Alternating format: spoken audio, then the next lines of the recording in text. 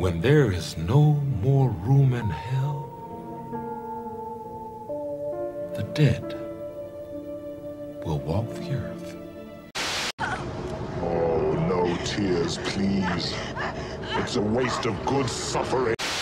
The blackest eyes, the devil's eyes. I'd rather not spend the rest of this winter tied to this fucking couch! Hey guys, Neil here from Neon Black Reviews. So tonight we're heading into 1982. I'm going to be talking a little bit about The Entity. This one was directed by Sidney J. Furie, and it stars Barbara Hershey and Ron Silver. The story here is actually fairly simple. Barbara Hershey plays the character of Carla, who is a single mother of 3 children, 2 younger girls, and her oldest son is a teenager.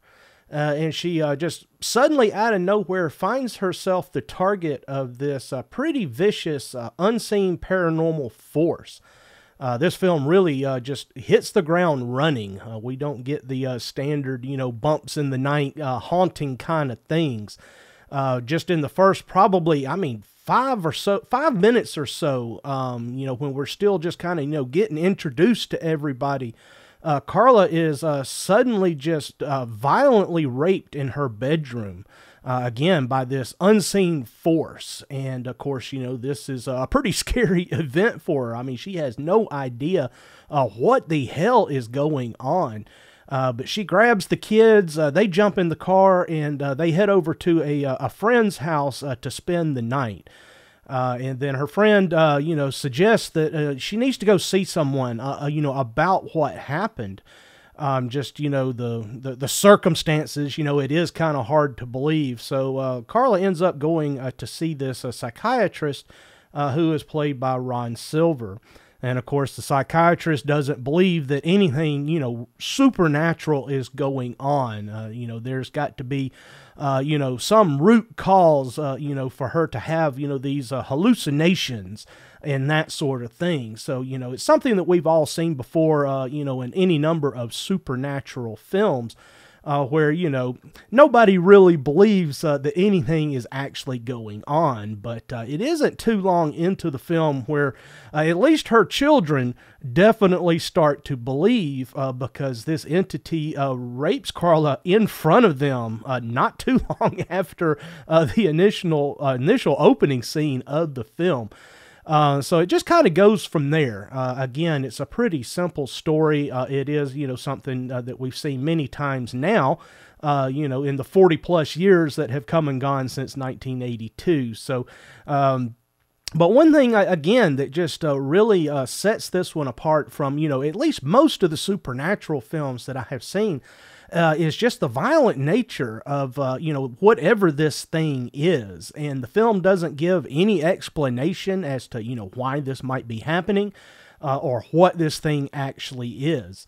It's just one of those where, you see what's going on the screen. It does kind of play around, a little bit with, is this actually just all in Carla's head? I mean, the psychiatrist does make sense. I mean, he's kind of reacting the way, people in the real world actually would.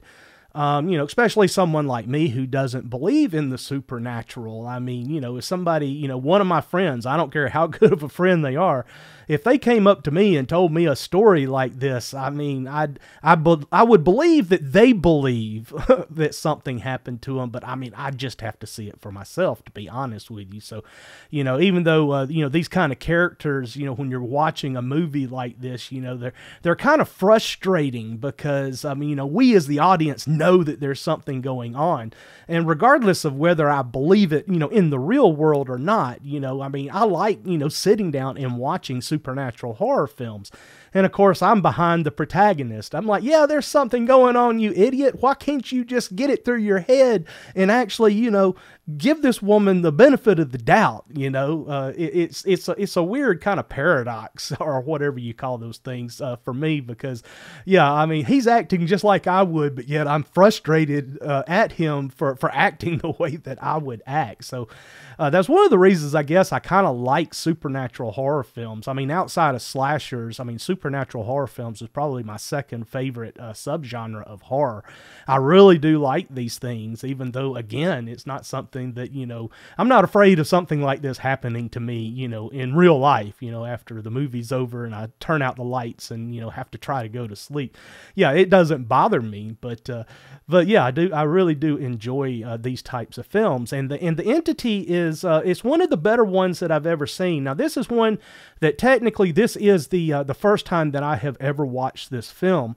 But I have seen, clips from it. And, if you haven't seen it, this is the film you've probably seen in some type of montage, or you've seen, still photographs of it, for various, supernatural movie lists or things like this. It's the one where you've got a woman that is naked on the bed, and you can see, like, her boobs being pressed in, like as somebody, is kind of fondling her. Yeah, this is that film. And I had seen, those clips before. And I'd seen just bits and pieces of it, just, over the years in various things. But again, this was the first time I've ever sat down and watched the whole thing. And I mean, I'm going to tell you, this is a really good film. I think the best way to describe it, it's like the not safe for kids version of Poltergeist, because that's what they do bring in, paranormal investigators from the university. They come into Carla's house, to do an investigation. But the whole movie doesn't take place in her house. It takes place in other things as well. But this is what they determined this thing probably is a poltergeist. And if I'm not mistaken, Poltergeist came out in 1982 as well, right? If not, it was about this same time.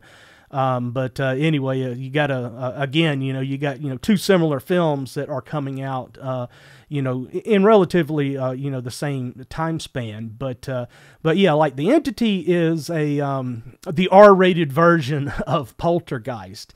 Because again, the only thing that this poltergeist or, paranormal entity, this unseen force, whatever you want to call it, all he wants to do is rape this woman and slap her around a little bit.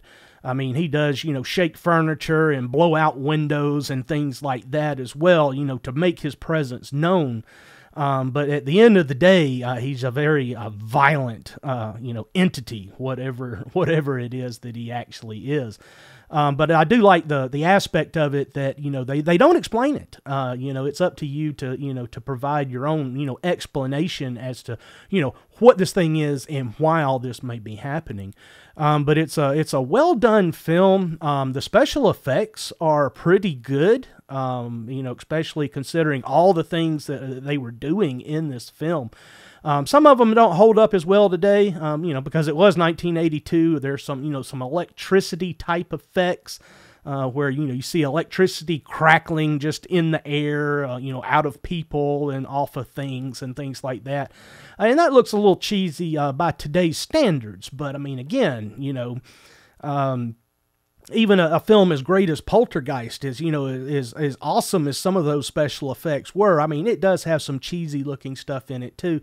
And The Entity is no exception. I mean, again, you're watching a film that is over 40 years old, so you have to go into it, with a little bit lowered expectations when it comes to, spectacular special effects. Now, I could be wrong, but I do think, as I was kind of glancing at the end credits, while kind of looking at my phone and, looking at the credits, that Stan Winston was involved with this film. So I think the special effects are his work. So that would explain why most of them are all of them, to be honest with you, are about as good as you're going to get for 1982. So it definitely didn't fall short in that department.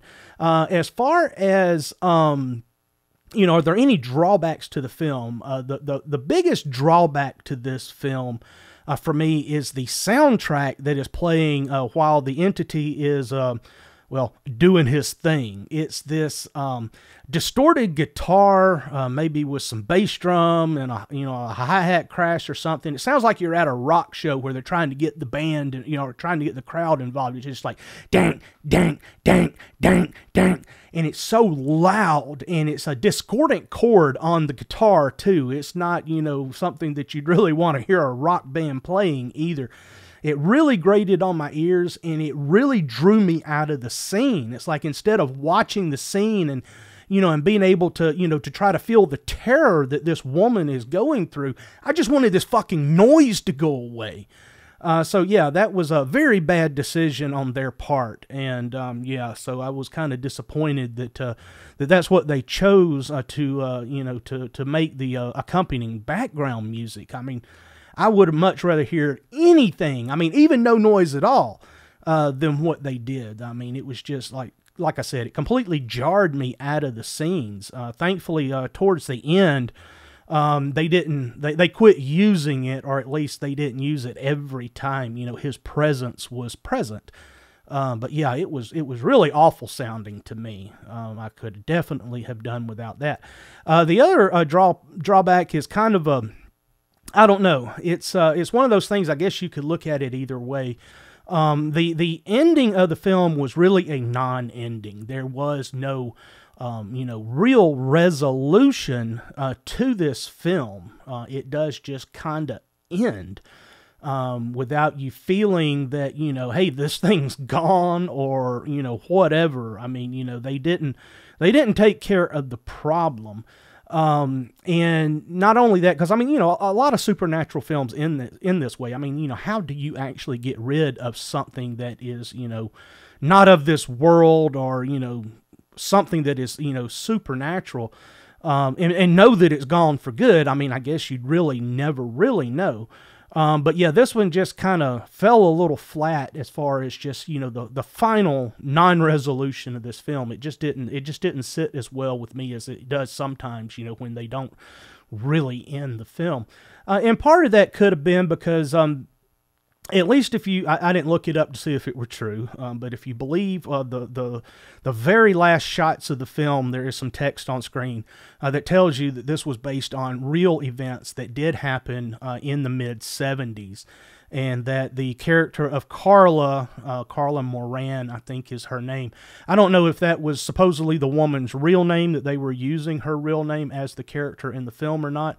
But anyway, she was, you know, at least in 1982, still alive and living in Texas, and she was still being haunted by this thing, but the occurrences were fewer and less forceful.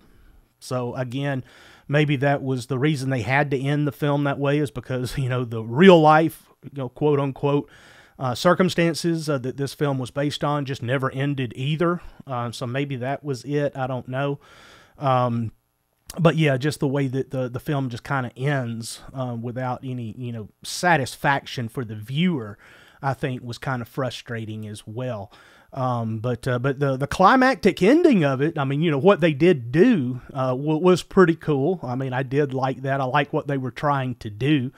But yeah, you know, at the end of the day, it's like, I'm pretty sure this thing's still here. Y'all didn't get it, right?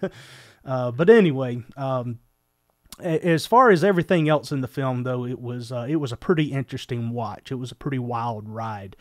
I definitely enjoyed sitting down and watching The Entity all the way through for the very first time. So if you've seen The Entity, guys, drop me a comment. Let me know what you think about it. I always like to hear what you guys have to say. And before you head out, if you would, smash that thumbs up for me, guys. That like really does help the video out here on YouTube, and I appreciate you doing that for me. And if you haven't already subscribed to Neon Black Reviews, go ahead and do that as well. Click that subscribe button, hit the bell next to it, and turn on those notifications. And that way you'll never miss a review. So as always, guys, thanks for watching. And until next time, we'll see you.